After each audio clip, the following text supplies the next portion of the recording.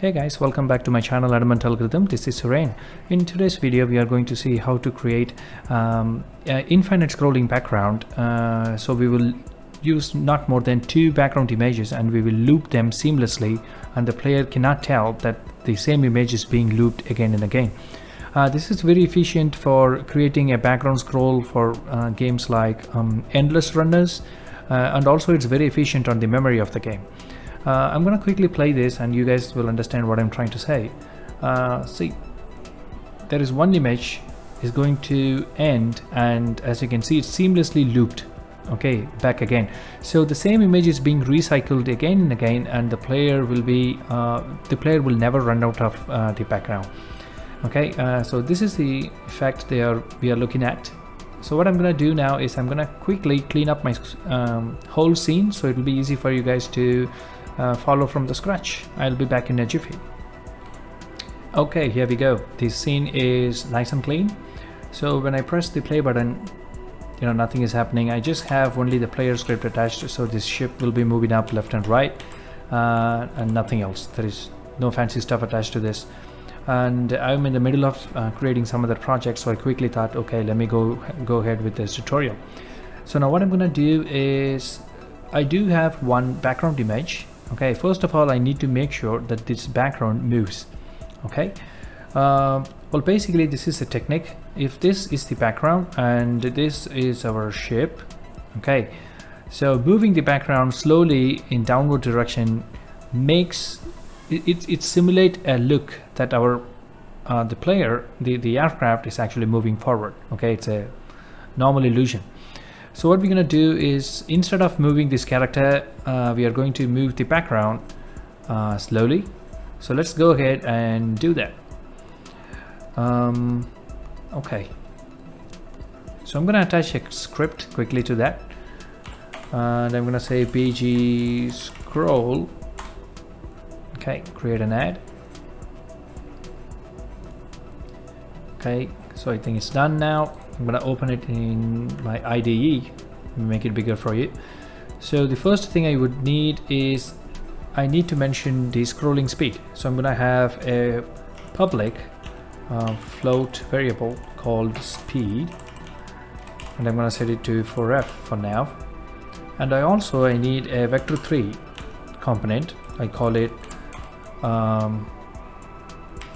start position.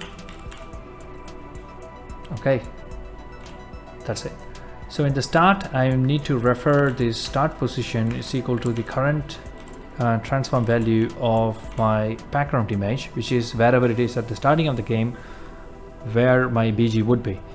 Okay, in the update I'm gonna just move it downwards, so I'm gonna say transform dot translate in what direction, vector3 dot down, okay, into time speed, oops, sorry, times time dot delta time. So there we go. So this should essentially move my background downwards. Let's take a look whether this works. Compilation is finished. Let's see. Okay, it's cool, everything is fine, and there we go. This is a problem we are going to address. Okay, the player is running out of the background. So if we take a look at the logic behind this, so the logic is, imagine this is our window, our camera view, and this is our background. It's like this at the moment. Okay, so when it starts moving downstairs, it's starting moving down, what happens is it's gonna eventually run out of the background. So when our background reaches this position, this is the camera, so it's almost at the end.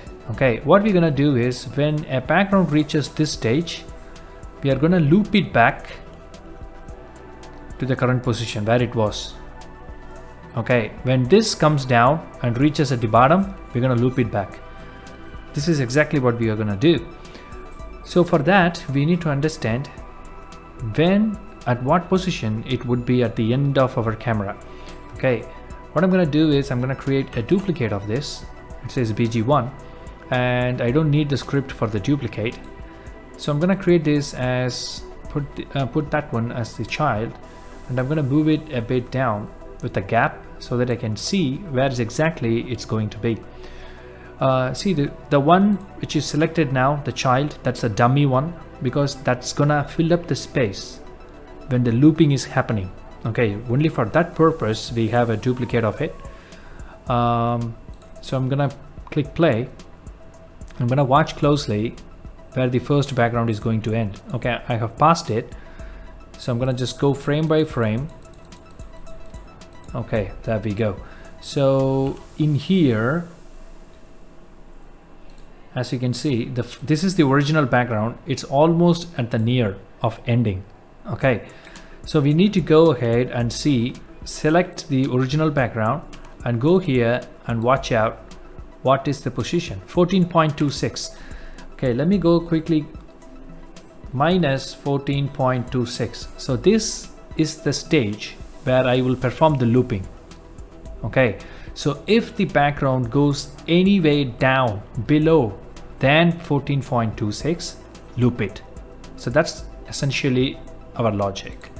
So what I'm going to do is I'm going to go back in here and I'm going to write a condition. Say if transform dot position dot y. Why? Because you know it's a downward direction, then obviously it's minus y. If it goes below 14.26 f, then what we need to do, reset the position. We already know the starting position is saved inside the variable start position, so we're gonna say transform.position is equal to start position. So what this does is, the moment our original BG goes any value below minus 14.26, the position of it is reset to the same place where it was at the starting of the game. And this happens again and again because it's in update function. Okay, so let's go ahead and see whether this works or not. And before that, I'm gonna go in. Luckily for in this background, can you see it's almost very similar. There are two stars, one star there, one star is here. So what I'm gonna do is I'm gonna grab the second one and move it closely in such a way. Okay, those things are, yep. So now there is, you shouldn't see any seam. I don't see any seam. So let's go ahead and play this game and check whether it is looping or not. Watch closely for any stutters. Okay, I don't see any problem so far. Everything is cool. Okay, so this technique works most of the time and it's just a couple of lines. It's very light on the memory. You don't have to worry about anything, and we have achieved an infinite scrolling background with just using a couple of lines of code. Okay, and obviously we are just using just two pieces of the BG duplicated. And one thing for sure, if you are using free aspect, okay, this technique will never work. You guys know, if you have been working in Unity, free aspect is completely prohibited because it changes according to the screen size and monitor size, and if you export your game, that would never work for any of the target devices. So make sure that you guys have your camera fixed before you try this. Before you do this.